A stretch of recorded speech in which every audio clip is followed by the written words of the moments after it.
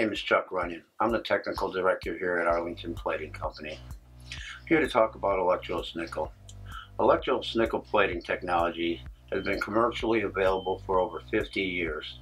The unique characteristics of Electroless Nickel plating include a very hard deposit, 46 to 48 Rockwell C, uniform coating thickness, and an outstanding corrosion protection.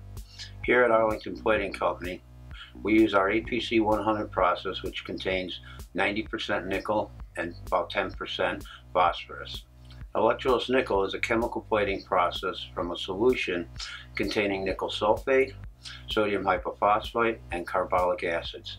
These chemicals are mixed together with water and heated. Here in the lab, we can take a close-up look at the Electroless Nickel plating process in a glass beaker.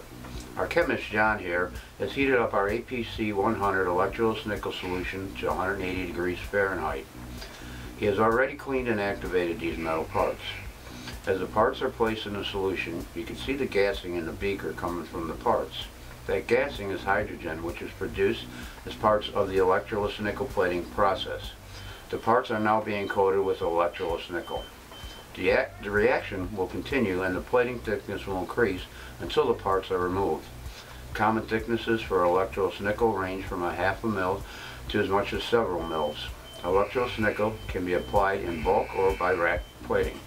The hardness of the Electroless Nickel, along with the ability to encapsulate the parts being plated, make this process suitable for a wide range of industrial applications. Out at the production line, you can see most of our parts are being processed in these large rotating barrels. Here are some gas cylinder valves that get Electroless Nickel plating in the production line. The barrels are filled with parts. The metal parts are then cleaned, activated, and processed in a precise manner.